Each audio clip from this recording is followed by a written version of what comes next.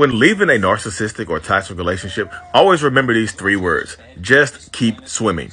And of course, if you're new here, I'm a narcissist. I actually have narcissistic personality disorder. Just keep swimming is a reference to the movie Finding Nemo when Dory and Marlin came up to the trench. And you remember the turtle said earlier, hey, look, don't go above the trench. You have to go through the trench. I take that as sometimes you have to go through it. You can't go around the danger. You can't go above it or underneath it. You have to go through it. Although you don't know what's in this trench, although you don't know what stands on the other side of this trench when you leave a toxic relationship. So you swim into the trench, right? You're leaving the toxicity behind you. You can't see straight. Just keep swimming. When you hear the voices behind you say, hey, I'll go to therapy. Hey, I'll get better. Hey, I promise you I'll change. Hey, I'm sorry for everything. Just keep swimming. Because although you don't know what's on the other side of this trench, although you don't know what's on the other side of leaving this toxic relationship, you know what's behind you. You know what waits back there, don't you?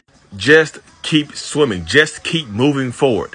Literally, y'all, just keep swimming. Just keep moving forward. When you want to pick up the phone and call them because it hurts so bad, because your stomach hurts, because your heart hurts, because you can't eat, you can't drink, just keep swimming. When they show up at your house, banging on the front door, begging for another chance, just keep swimming. Just keep swimming, y'all. Seriously. When they show up to your job, begging, sending flowers to your work, sending mail and flowers to your house, just keep swimming. Just keep going forward, because on the other side of this trench, although you don't know what's over there, there's other survivors. There's other people who've gotten through similar situations. There's a community of people that could be waiting for you to help you out. But unless you keep swimming, you will never experience that. When they're reaching out to your friends and family saying, oh, I'm going to hurt myself if they don't call me, just keep swimming. When they just straight up call you directly and tell you that they're going to try to take their own life, or they're going to run their car into a tree, or they're going to go hang themselves in the garage, or they're going to do something to harm themselves or to harm you,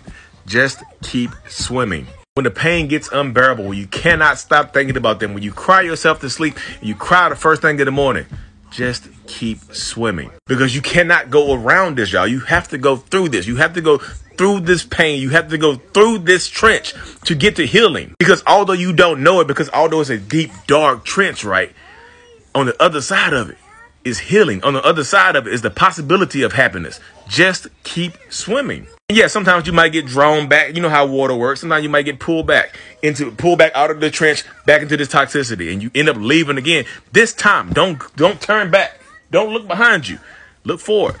Just keep swimming. Because on the other side of this trench, on the other side of this pain, on the other side of this hurt, I promise you, it gets better. Tell yourself the truth. Close your eyes and just keep swimming. And keep swimming straight to my YouTube channel if y'all haven't already subscribed at Mental Healness. Thank you.